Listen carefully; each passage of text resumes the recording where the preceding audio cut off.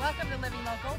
I'm Gail Kvistad, your guide for everything fun under the sea and sun, and we're out in the fields today. And yes, you've seen lemons growing on trees, but now we've got lemons on trellises. And we're out here at Limoneira, and we're gonna meet Edgar Gutierrez, who's gonna tell us all about this new technique, new to us, but I bet they've done it for centuries in Europe, maybe in Italy. We'll see. Hello, Hi. Edgar. Hi, how are you? Good. Good to see you. Now tell us about growing the lemons like this and where this whole idea came from. Well, the whole idea comes from maximizing space, right? The most important part here is maximizations of resources, right? So what we're doing here with the trellis system is basically creating a fruit wall. Wow, well let's take a closer look at what's going on here. So the idea, like it said, is to create a fruit wall, okay? Eventually, bring more revenue to the block. In a smaller space and conservation of space as well. Exactly, conservation of space, and then maximizing all of the resources that we're going to put in that acre, okay? So wow, that's the main sustainability idea. in action, isn't it? It is. It really is. And where did you come up with this whole plan and idea? Well, we started going back and forth with a colleague of mine in Israel. And here it is. And here it is. And so tell us about this and how you get it. This is called espalier? Espalier is a name. We call it trellises. And so how do you get the lemons to actually grow like this? Okay. Where do you get a special seedling, or what happens? No, so what we're trying here is three different signs and three different rootstocks: foothills, 8As, and Pheno 49s. Those are the three varieties that we're going to start testing with.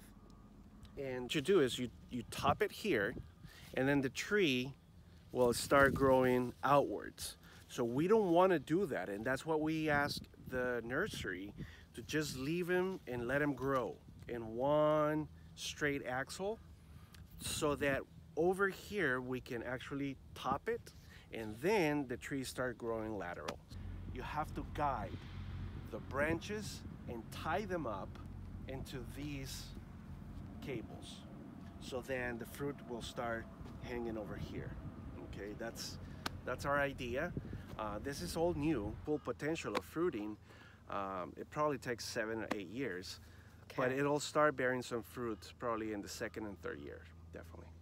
Yes. Wow, and so you expect this area here to have in a couple of years. In a couple years to Yes. just be full, and this is all going to be a wall of lemons. Yes. Isn't this similar to the way they do it in the Amalfi, where they have trellises out on the Amalfi coast in Italy? Yes, they've been similar, right? Exactly. Now, of course, a lot more technified, okay? Because, for example, the way we're delivering water here is through double drip lines, okay? So it's a lot more efficient in the use of water. Okay, oh, that's important. It's all compensated, so we maintain pressures. We can spoon feed, okay, these trees. We have a separate system that we can basically irrigate whenever we want, however we want. Our Phytech platform, basically what it's going to do is going to measure the exact amount of water that the tree needs. Okay, it's through a dendrometer, and this dendrometer basically what is measuring is when the tree drinks water and when it's not drinking water, right? So we can actually put the water exactly when the tree is needing that water. And whenever the tree is not drinking water, it tells us, okay? And so we don't put water. So that's that thin line, okay, of actually the efficient use of fertilizers and water also. Now, did you ever think you'd be doing lemons on trellises? No, to tell you the truth, no. But we are constantly changing, we're constantly evolving into, in citriculture, and we have to think outside the box, right? It's not the usual densities, it's not the usual varieties, and so on. So this is an example of going forward and breaking the barriers of what we've been doing for so many years, right? So this is a new step. This is what sustainability really means. When people talk about utilizing resources and making the most out of the land, you do that with the mulching. Making the most out of the land is, I would say, is what this is, right? It's making the most out of every inch of that acre. It's basically what it is, right? And then the possibilities of mechanical harvesting on this, right? It's for us, it's a challenge every season to get people to come and harvest. And but it is hard to find workers, and people really. It is. Yes, people really aren't interested in doing those types of jobs. No. And so you really need to do something so that we can all eat and have food. Exactly. So definitely, creating this scenario is basically preparing for that to come in the near future. So there's a lot of exciting things here to come. And it's got to be really fun for you to have something new and different in this field. Yeah, it gives us all a challenge, and that's the whole team driving new technology and incorporating it into the efficiency of production.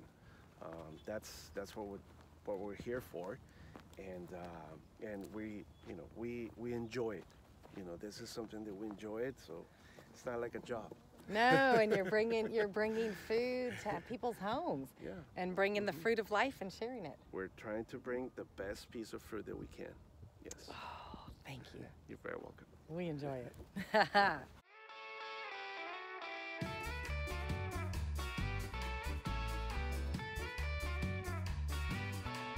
These right here are going to wind up looking like this, but a narrow wall. But on a narrow wall, of course. Right. The whole spacing, right? Right. It's going to be down it like that. Yes. Down the wall. No, on this side. Oh, we're going to come back for that, aren't we? Oh, yeah. Oh, yeah. Well, thank you so much for sharing. You're very welcome. And we're excited for all these new sustainable techniques that you're employing. Yes. And we'll come back and see. Awesome. Anytime. Stay tuned for more Living Local.